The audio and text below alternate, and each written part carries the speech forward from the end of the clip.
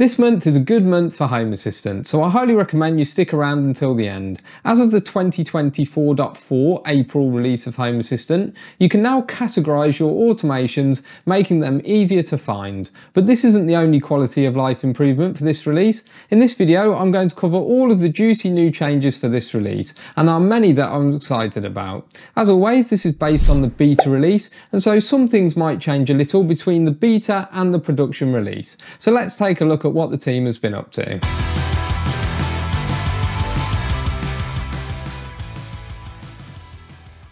Alright, so let's talk about the feature that I and many others have been waiting for a very long time. Categories.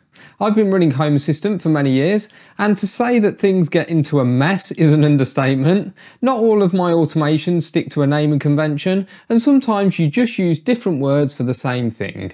Categories have come to our rescue, meaning that you can now assign an automation a category, making automations more organised. This functionality is also available for scenes and for scripts.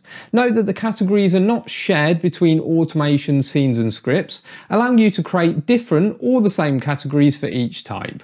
The documentation also mentions that you can assign categories to helpers, but as of version 2024.4.0B0, which is a beta release, this doesn't seem to be available, but maybe it will be available by the production release.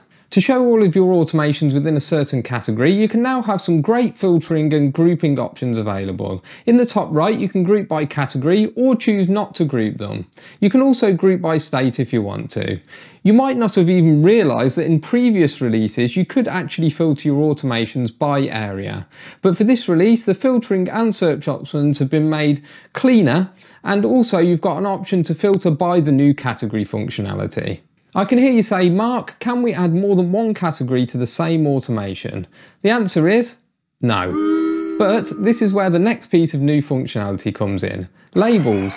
You can now assign a label or multiple labels to pretty much anything. You can add them to automations, scripts, devices and entities. If you go to Settings and then Areas and Zones, then you'll see a new Labels tab. This is where you can manage your labels and create new ones. You can assign an icon and a colour to a tag, which I think is a really nice addition. You can then filter by these labels in the different dashboards. For example, you could have an important label and then assign this important label to your automations and entities. To add a label to an entity, you need to go to the More info box of the entity and then go into its settings. You will then see a box where you can amend or add labels. If you don't already have an existing label, it lets you create a new label from here as well. The release notes actually already have some good ideas of how you could start using labels in a practical way.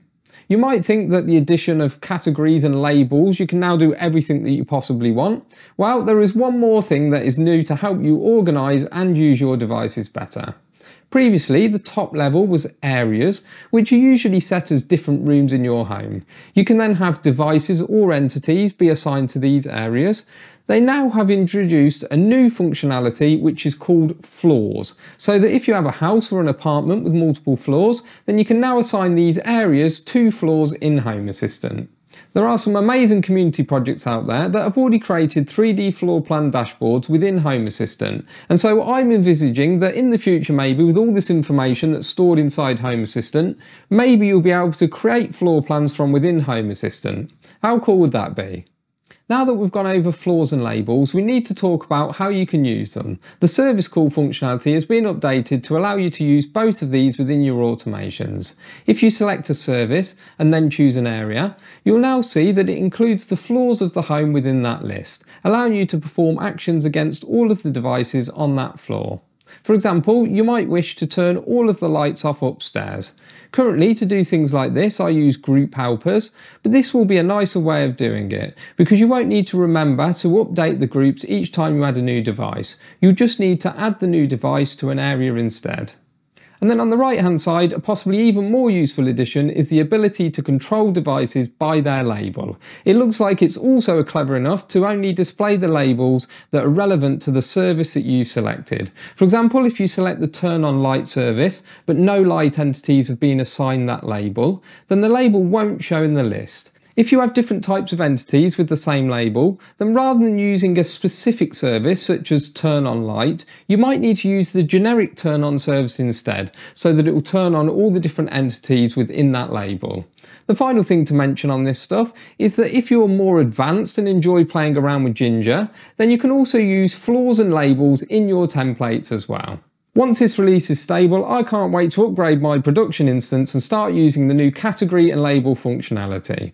Now let's move on to some different types of changes, but don't tune out just yet, because in a minute I'm going to talk about an improvement that they made to the new drag and drop dashboard that they added last month. For this release, they've added two new options when creating a new dashboard. You can now add a map dashboard and a web page dashboard. So the map dashboard already existed, but it didn't show as a dashboard and you couldn't do anything with it. They have now converted it to just a standard dashboard using the map card. This means that you can hide the map option on the left navigation bar if you want, or even delete the dashboard altogether. If you do use the map functionality, then you might want to create different maps showing different entities. Now the web page option is a similar change whereby instead of using the iframe card, you can now create a dashboard with links to your URL. This could be useful if you have some other local services that you want to access from within Home Assistant. Unfortunately, a lot of websites block embedding their content these days, so you'll have to give it a try and see if it works for you. Now back to some functionality that received a lot of attention in the last month, and that's the new section view introduced in the last release, which allows you to drag and drop on your dashboards, and it displays more intuitively on different devices. For this release, they have added the ability to restrict the maximum number of columns. I can't comment on how useful this will be yet, because I'm still stuck on YAML-based dashboards. I spent hours cleaning up years of mess in Home Assistant last week, and dashboards will be the next thing on my list to sort out. The next change won't be useful to me, but I can resonate with why it might be needed for other people.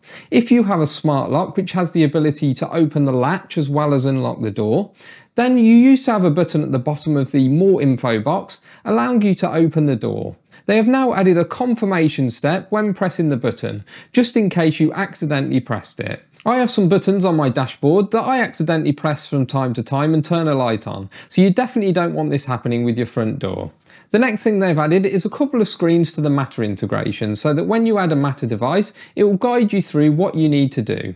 Sometimes you need to go into another smart home app to get the device added to Home Assistant. I have found that setting up Matter devices is now quite a smooth process, but a challenge that I did have is actually understanding what the process was. So I think these screens will be a welcome addition for some people.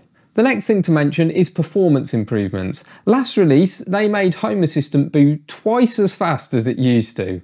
Unfortunately, it only made it into the release notes after I did my last video, so I didn't mention it. But apparently it's now even quicker again.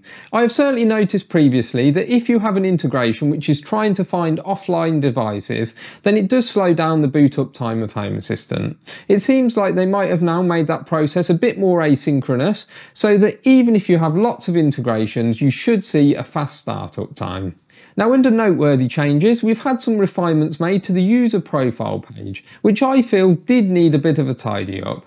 There's improved information on the relationships between an entity and a device and its integrations.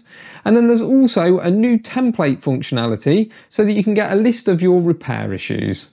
And finally, there's an improvement to the fairly popular Reolink camera integration. You can now start patrol mode for PTZ cameras and play quick reply messages. For new integrations, there are 3 new integrations for this release, and the Alarma one sounds quite interesting, but there isn't much information about it quite yet. There are quite a few backward incompatible changes listed, so make sure you have a read through of those and see if any of them impact you.